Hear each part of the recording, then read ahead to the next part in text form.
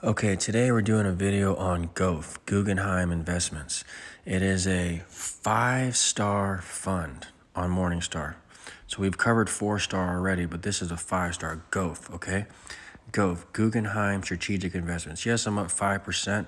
It's not a whole lot from my cost basis. It's not too far away from my cost basis, so I think I'm going to add to it. I have 229 in margin, and I'll add an extra 1,000 to get it up to an even 30. I like numbers to stay even, as you know. Let's look at our estimated income really fast, just to see where we're at before we buy GOF. 94.7, okay? Now let's buy 1,000 GOF. All right. Oh, before we buy GOF, let me just show you what it is one more time. GOF, Guggenheim Strategic Opportunities Fund. It has a 13.46 dividend. That's 13.46%. That's pretty high. That means that in 5 years, or less than 10 years, it's paid back completely. Some of the holdings it has in it looks like it has bank loans, high yield corporate loans. So it has bonds, but it also has equity as well. It's kind of like RIV. It has a combination of equity and bonds. So it has cash and it has treasuries, you know. It has mortgage-backed securities, not too much. If you see only 2% here, which is, you know, reassuring because you don't want to have too much in that sector when rates are rising, although they look cheap now.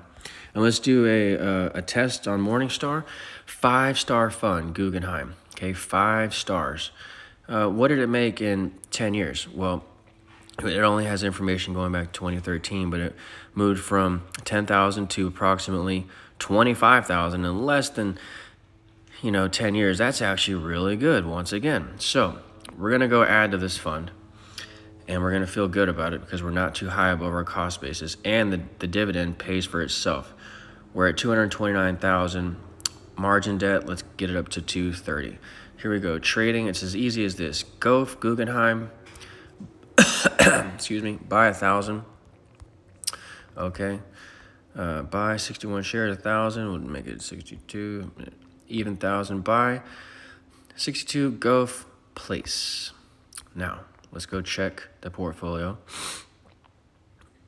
and let's see. We're up 9,000 now in the day, which is nice, but that's not important.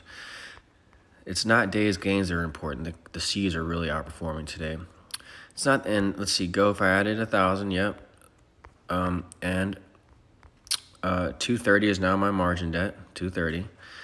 But 350 is our value, so we're well within our leverage ratios. We have over 100 for withdrawal. That's what we care about. This number here is, as long as that doesn't go to 0, we're fine. So let's check out our estimated income one more time. See what that brought our income up to, from 94.7 to 94.8.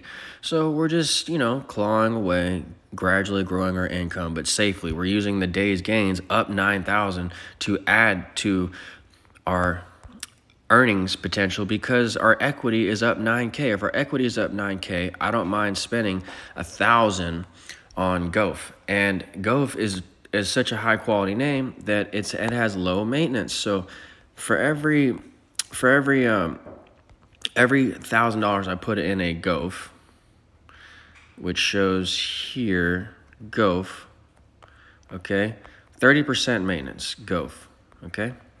GOF, 30%. That means that for every 1,000 I put into GOF, 700 is still free to play with and invest. What I did, guys. I hope you liked it. Let's look at performance and value to see what we're doing for the year. Up 13.7 versus the market. We're beating it by a handful. So this is what we did to raise our income on using a 5-star fund in GOF, Guggenheim Strategic Investments. I hope you liked the video. Stay tuned for more videos that we'll We'll cover all the other funds on the portfolio according to their ranking. I hope that you're invested in passive income like me, living off the dividends, and life is good. I just hope that we can all benefit from these ideas together. So anyway, click like and subscribe. Have a good day. Bye-bye.